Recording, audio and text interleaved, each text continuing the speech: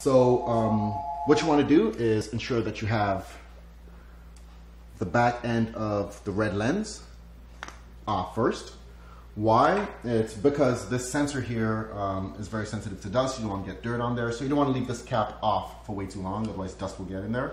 So you basically want to be ready to get your lens on before you take the cap off. So we're going to loosen this again, take off our cap, and remember the sensor is now exposed to dust, so this goes fast.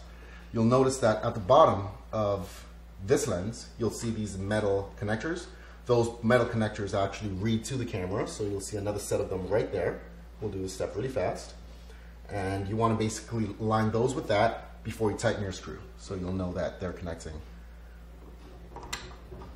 Once those are aligned, you retighten this knob on the outside.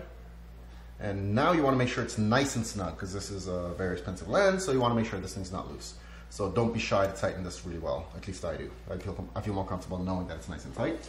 So once again, this is what we're tightening, nice and tight. Maybe give it even a little wiggle, make sure it's not going anywhere. We're good. My little trick that might help you guys is that, just to keep everything in one place, is that I put the back end of it back where the lens came from, and I also put the little cap that's protecting the sensor in there as well, because I know that when I'm tearing down the camera, I'll be at that step, so I'll know exactly where it is, and it's easy to lose these little things. So definitely keep track of them that way. Okay, so now the next step is to get our matte box in front of the camera. As you'll notice, we're going from box to box. So what might help you is to have all your boxes open on the floor in front of you. That way we can just basically go from box to box. So now we're moving on to box C, like Charlie.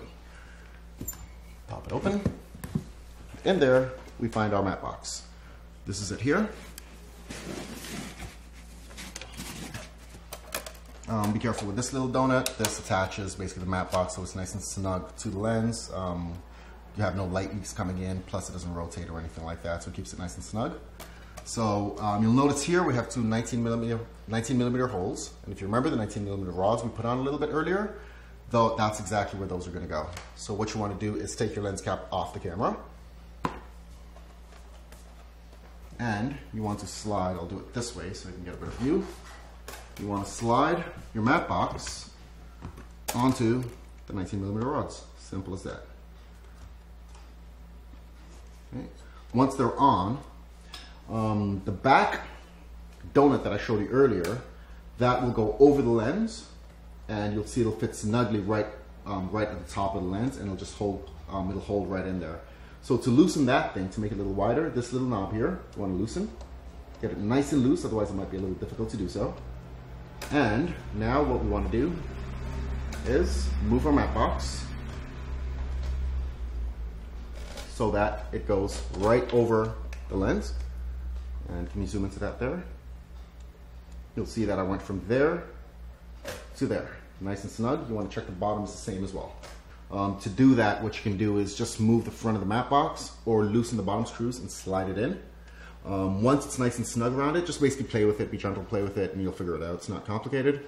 You want to tighten that up. That way it doesn't fall off on its own. So now it's nice and snug on there. I was lucky here that it was already at the right height for the lens. Usually will be the case because this matte box always uses with the same camera. However, in the event that you find that this donut is too low or too high in relation to the camera, basically there's a tiny little knob down here that loosens and tightens.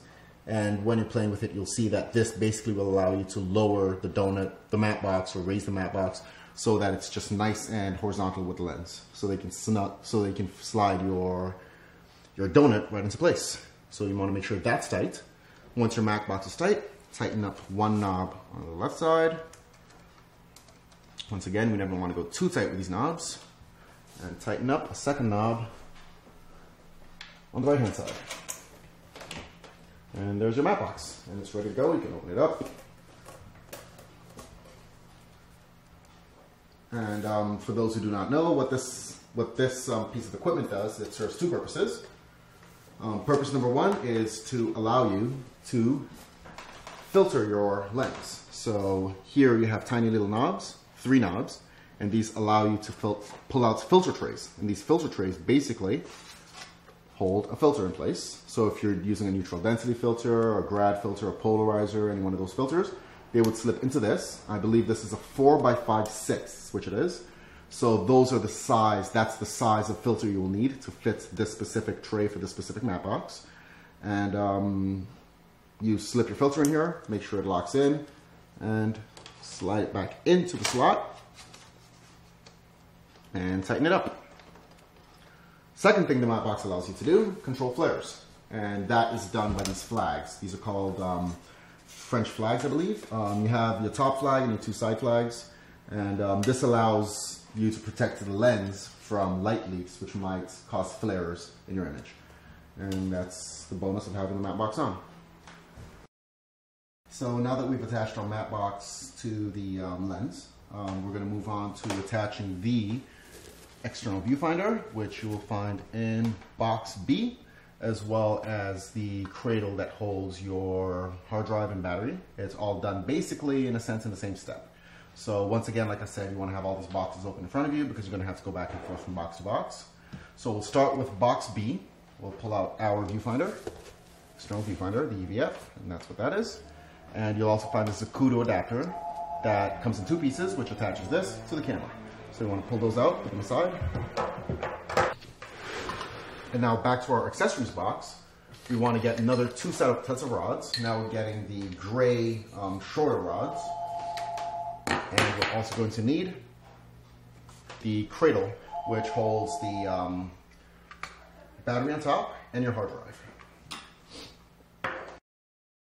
So what we want to do here is grab our two rods, same scenario as what we did at the bottom, loosening our screws. We want to loosen these screws as well, these knobs should I say, on both sides, and slide our rods in. We can slide this one all the way in. Make sure that's nice and loose. And once again, tighten just a notch. And get this one partially in, not all the way. Why? Because we're also going to slip our adapter here that's going to hold our EVF onto the camera. This thing, you want to make sure that it is placed this way, vertical, because this is where your EVF is going to be positioned. Also, this is because I personally like to have the viewfinder on my left side. If you want to have it on the right side, you can do the opposite on this side here. Same setup. I find most cameras, most people usually have it on the left side. So once again, goes through there, through that hole, 19mm rod hole. Bring it all the way in. Tighten your bottom knob here, which tightens this guy onto this. And tighten the knobs that are holding the rods to the camera.